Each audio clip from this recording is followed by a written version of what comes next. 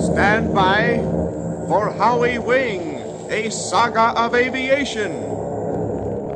Yeah, this aircraft was constructed in 1941, so it was constructed as a wartime pilot trainer. This Tiger Moth is completely original, it doesn't have brakes.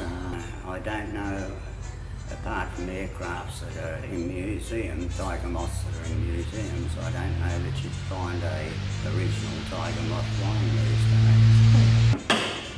From as long as I can ever remember, I've been interested in aviation. During World War II, they used to, on the radio, of course they didn't have television in those days, they had